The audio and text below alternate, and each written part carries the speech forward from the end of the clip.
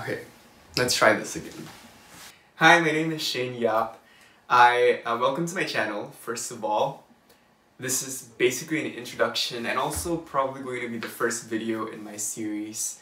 So today we are going to be making Beijing beef, but instead of beef, I'm using a soy-based meat alternative. Hopefully, I honestly have no idea if this is going to work out or not. We know that when you're trying to like fry any kind of meat, it needs to have some hold, and you know, ground soy crumbles, they I don't know how much hold they'll have, so I'll experiment around a little bit, probably freeze it before deep frying it. But yeah, we'll see how that goes. I'll take you along this journey, this process, and hopefully it's not going to be as boring and drab as I expect it to be. So let's go. I really am going off the beaten path for myself because I have no experience in, very little experience in making food using meat alternatives.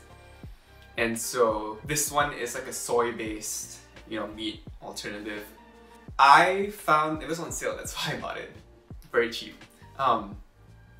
So on top of using that, I also was very inspired by this other channel called Longest. Please check her out. She's one of my favorites. I love her. But she made her own rendition of like takeout Beijing beef. And if you know me, but I'm sure you don't because this is my first video on this channel. If you know me, I love Asian American, more specifically Chinese American takeout food. It's just so bad for you, but it's so good. And when I lived in Ohio, I lived right down the street to like a Panda Express, and they had like really good food for really affordable prices, so it wasn't a great combination. But I really enjoyed it, and I saw her and I was like, that'd be interesting to try and make this soy-based alternative. I didn't really think of it until yesterday when I was at the grocery store and it was on sale, and I was like, I can probably do something with this. So I had some of that. You can, replace the soy sauce with liquid aminos or some kind of gluten-free alternative, but I think the point of using soy sauce here, not only is it just for the salt, but you also want that umami or that fullness of flavor in your mouth. And the cooking wine, just honestly a lot of Chinese dishes use this, and if you want that distinctive Chinese taste, it's usually this Shaoxing cooking wine. Once I have that done, I want to form them into bite-sized pieces. Onto the purpose of this channel, I am a very lazy person. However, I feel like that has really taken me to the wayside, and I need to really get back into the groove of bettering myself in general and making food that I really enjoy to eat, and also food that challenges me a little bit. Okay, so I think I want like this. I think this is good. This is like half an inch, I think. I have no idea how to measure inches. But whatever size you feel is comfortable, because you're gonna end up frying it and eating it and cooking it, so make whatever size you feel like you want to eat it with. You made it small, you made it bigger, but I think that is good for me. Cool. So what I want to do now is to freeze it. And the reason I think the freezing is going to help is once I batter it up, make it easier to batter it. It's not even gonna batter, I'm just gonna dip it in cornstarch. But it holds its shape so it isn't, floppy and like breaking apart when I'm gonna put it in the oil. And then the intense heat from frying it in the oil is going to cook it all the way through, hopefully. I don't know, this is an experiment. So yeah, put it in the freezer. I think you need a few hours, maybe not too long. It's 12:30 now, and so I think by the time it's like 4 or 5 o'clock it's gonna be ready. So let's go.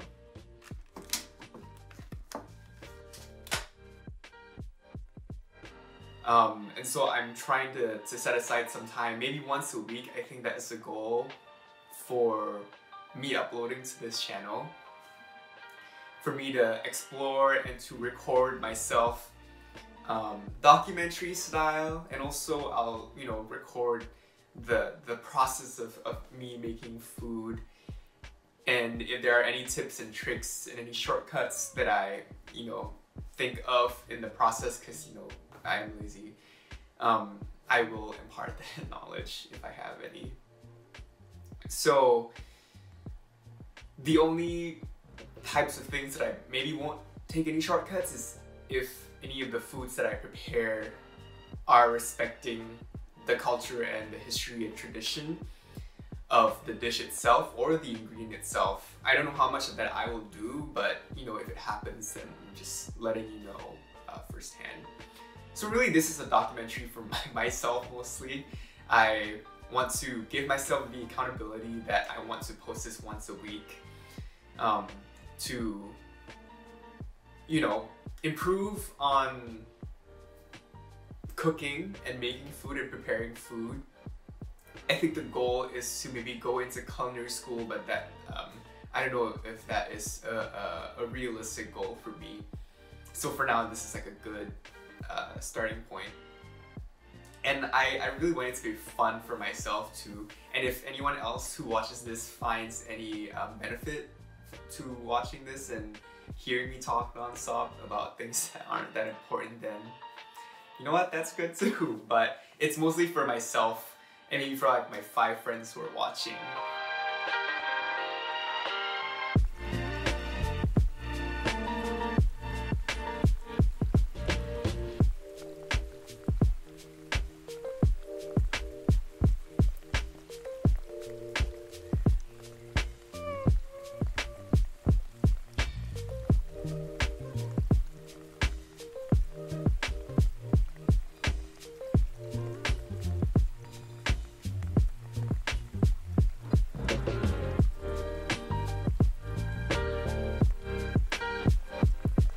So this is what it looks like after 2 hours in the freezer. I would say they're pretty much frozen.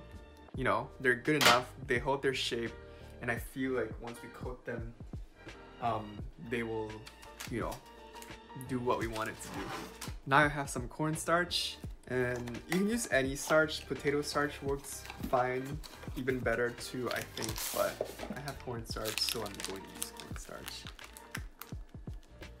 So the goal is to just get, you know, a thin coating around each of the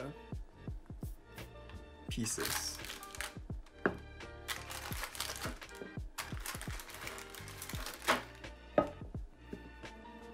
So yeah, just like this. And then you kind of want to shake off the excess because you don't want too much of it.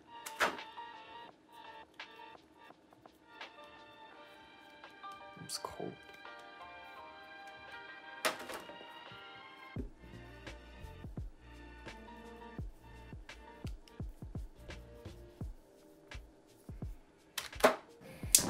Medium high. And I have kind of like a wok here, but I need to heat my oil up.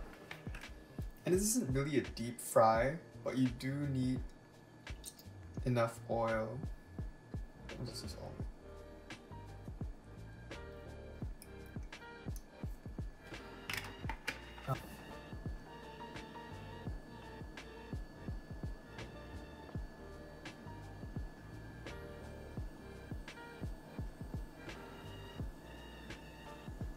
Alright, that's kind of where I want it. Pieces in.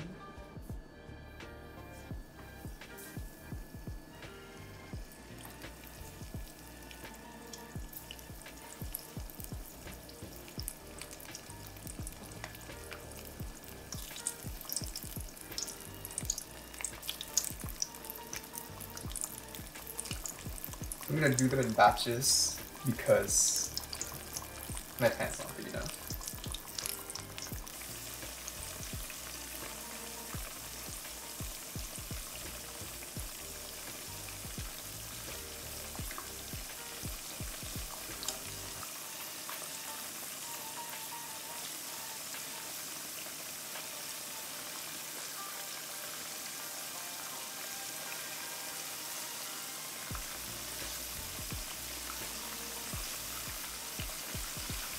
And you find that the oil is getting a little too hot, as you can see from how much bubbling is happening. Just turn it down. You know, you control everything in the kitchen, so control the flames, just don't forget about it.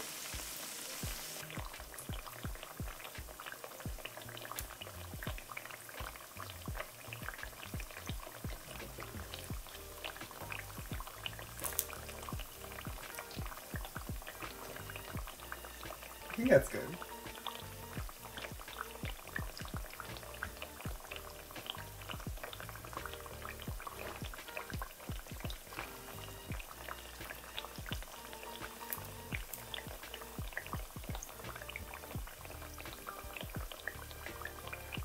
I'll transfer them back to my pan, fry up the second batch.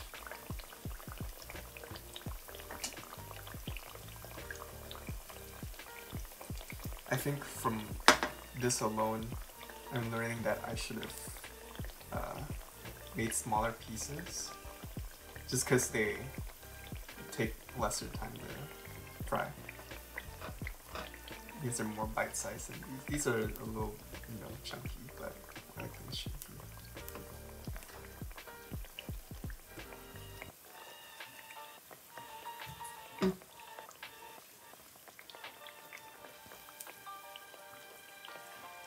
Now, if you have tongs, you use tongs, so use chopsticks like me.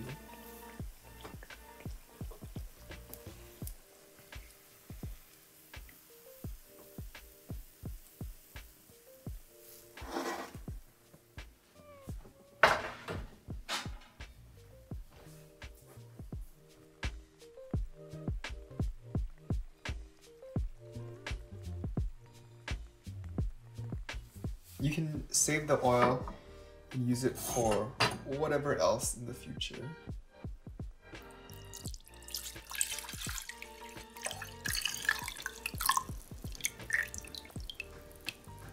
There, just a little bit, just enough.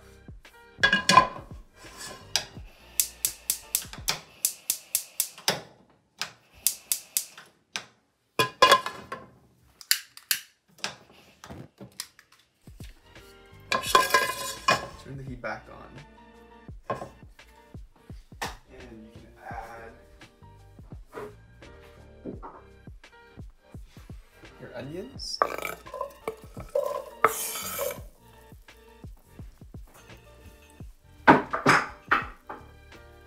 And my heat is on medium right now. Looks like that. Also add your garlic. Is that enough? Yeah. If you think it's not enough garlic, it's not enough, so just add more. And at this point, if you want to add peppers or anything, you can do the same thing. So get your spatula. So you just want to cook this off for a little bit, just a little bit, until the onions kind of lose their opacity and get a little translucent.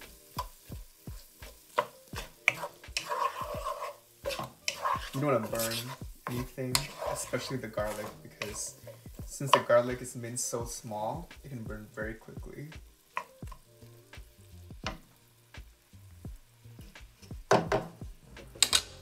I personally like onions a little bit, like really cooked, like taking them all the way until they're soft and sweet, because I don't like the pungency and sharpness of it. I know a lot of people do. I have a friend who eats onions like apples, and to this day still really boggles my mind, but that is not me. I like to cook mine all the way through, so I might just do that for this.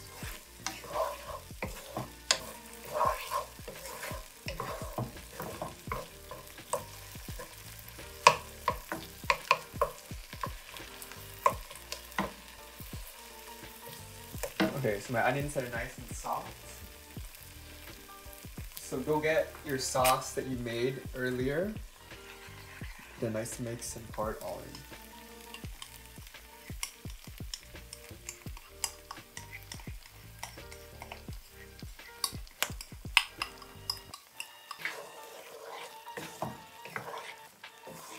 So at this point, you really just want to heat it up to the point where it bubbles. For a few reasons. One is just so that it's not cold. You know, when it's hot, you increase the viscosity, basically like how smooth flowing the sauce is. And with that, it makes it easier to coat your fried pieces later once you add them on. But the heat, what it also does is helps marry all the flavors of the sauces that you mix initially. You know, it melts the sugar that you added in, basically making one, you know, unifying flavor profile. That's what we're looking for here. So not too long, so you can see it's already starting to bubble up right here.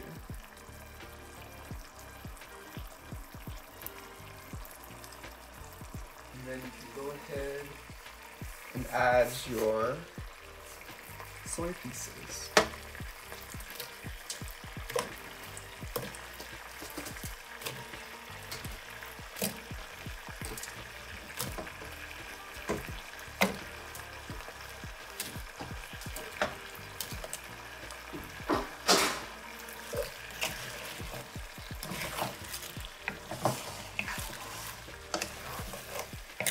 Now the goal is to coat each and every piece with the sauce. So it will take a bit of arm work to scoop under, making sure you don't break them up. You put all that effort into freezing and making them look nice and pretty, so you don't want to mess it up right at the end.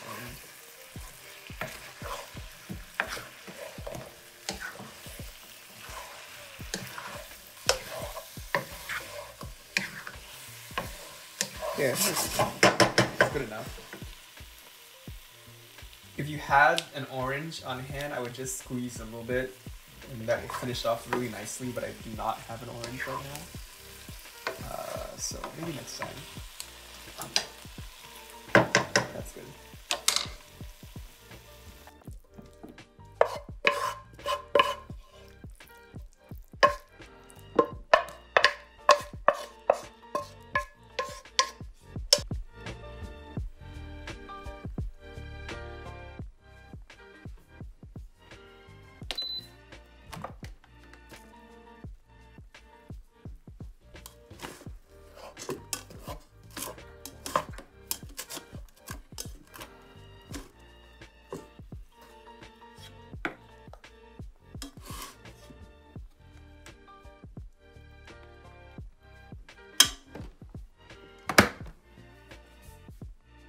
And that's pretty much it. I'm actually pretty happy with how this turned out. As you can see, I had rice cooking on the side. I didn't really show the process of that because I have a rice cooker. But it smells great. I think it absorbed the sauce as how I wanted it to be. Now all that's left is a taste test. So here we go.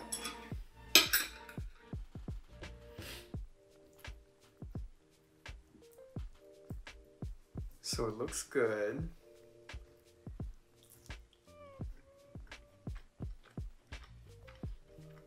Okay. That's pretty good. I am very proud of myself. Wow.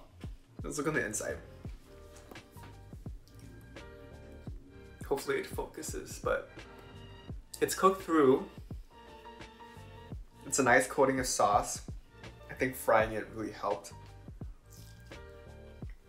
A few things that I already know I want to change.